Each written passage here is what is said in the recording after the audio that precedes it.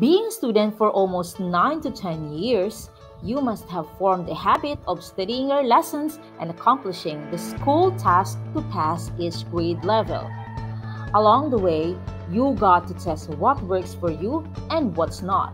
It is important for you to be mindful of those patterns that bring you to your academic goals for the school year while trying to get rid of those proven to be bad for your school performance.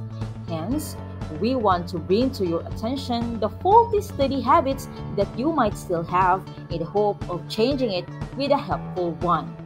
Here are the 9 faulty or bad study habits to avoid. Number 1. Studying for the sake of doing it. When was the last time you asked yourself, why am I studying? What do I intend to gain from it? Good grades? A good job later? Personal fulfillment? Or acceptance in college? You have to clarify your intention or even your motivation, because if you cannot see the point in studying, it will only make it boring and tedious. If your intention is clear, then studying can be meaningful for you. In times of crisis like the COVID-19 pandemic, where you have to stay at home, you may find it difficult to study given the circumstances of doing household chores or being surrounded by siblings who are playing or watching television. Bear in mind that the only way to form a study habit in times of pandemic is to study, study, study in spite of temptations to play, watch television, storytelling, or getting busy with gadgets. Number 2. Studying by impulse. Have you experienced doing your homework, reviewing for an exam, and doing your project without analyzing how they should be prioritized and scheduled? If so, then you must have felt overwhelmed, stressed, or anxious how to do it all at the same time. It may be a result of lack of careful planning and assessment of your task to do.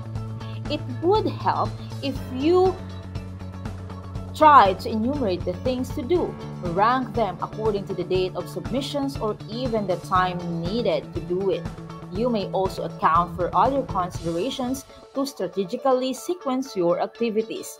Keep in mind that the clearer your study plan is, the more chances of accomplishing it well without feeling too much anxiety.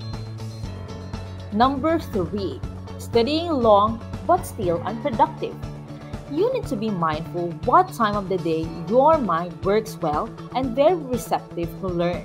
Try to notice yourself when you are at your best reviewing and in doing your project, among other activities, while also considering the other things like physical setup, deadlines, and health condition.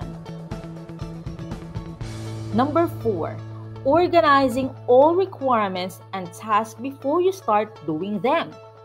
As a junior high school learner, you have a lot of subjects to take. Naturally, your teachers will give you assignments, projects, paperworks, exams, and many more. If you let those things pile up, you are creating a gigantic opponent that will soon knock you out. Once the tasks are given to you, include them in your calendar as part of your schedule on a particular day. Number 5. Dismissing things that you don't understand. There are times that teacher asks you, "Do you have any questions, class?" And everyone would say, "None." The truth of the matter is either they just want to end the lesson and do something else, or they totally got the lessons. However, there are times that test scores say otherwise. Because you missed that opportunity to clarify or unlock your difficulty, it resulted in a failing score.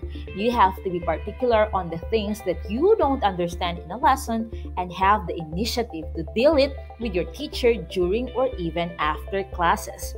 Asking help from your high-performing classmates would also facilitate your comprehension. Number 6. Having random notes and confusing learning space. Have you experienced writing notes on a random paper or notebook?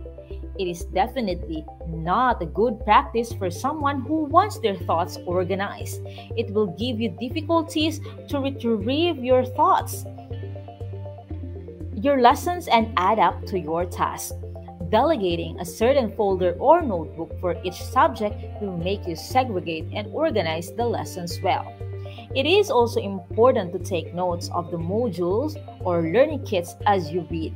Your notes will help you remember the good points you may need during the examinations. Without notes, you will need to reread and review the entire modules before the test. Your notes will help you save time and easily recall the main points. Number 7. Having a crunch time for the exams the next day. You might have experienced trying to absorb all the lessons for a long test or even important performance task the next day. It's like you are getting food that are hard to chew. Making it tidbits by setting time to concentrate and focus on certain parts of the test coverage would make your life easier. It pays to be organized and disciplined in carrying out these things. Number 8. Multitasking while studying. It's typical nowadays for some learners like you to go online on social media, watch TV, or even listen to music while studying. For some, they claim that it works for them, but it actually prevents them from being 100% focused. Try to remove distractions from your study area and be mindful of what you're doing. You will get to appreciate the details and even the areas for improvement if you are doing a school project or readings. You will also easily understand the concepts and ideas of the lessons if you turn off your TV, music, social media, or anything that distracts you. Number 9. Repeating the ineffective study habits and mistakes. If you already know that certain actions or behavior do not help you to get good grades, why still do it in grade 10? By now, you can project how the patterns of your action lead you to a certain result. You have to make use of those insights and avoid putting yourself in a problematic situation. Hence, the courage and willingness to break those ineffective study habits and upgrade the effective ones.